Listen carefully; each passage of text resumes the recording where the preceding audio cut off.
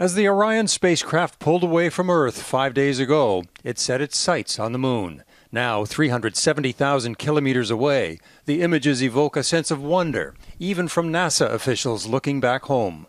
Now you are seeing the Earth, you are seeing home, you are seeing yourself in that image right there. As Orion disappeared behind the far side of the moon, in this animation flying just over 100 kilometers above the surface, Mission Control lost contact, as expected, for an anxious 30 minutes. And then relief, as our planet re-emerged, the Artemis mission still on course. Our pale blue dot and its 8 billion human inhabitants now coming into view. It's been 50 years since NASA sent a spacecraft with astronauts to the moon and back.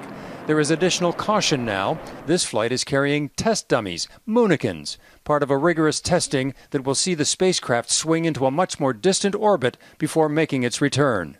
We're going to be going 40,000 miles past the moon, getting into deep space, analyzing all the data from the anthropometric dummies on board, looking at the radiation environment, making sure that it performs as it should before we put crew on board the Orion spacecraft.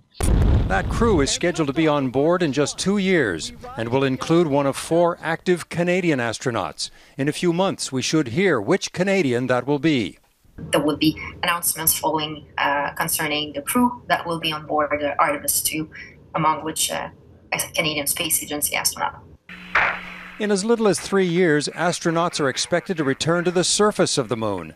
That will begin a new era, not just to visit the moon and ultimately Mars, but to establish a lunar base where humans will learn to work and to live in another world.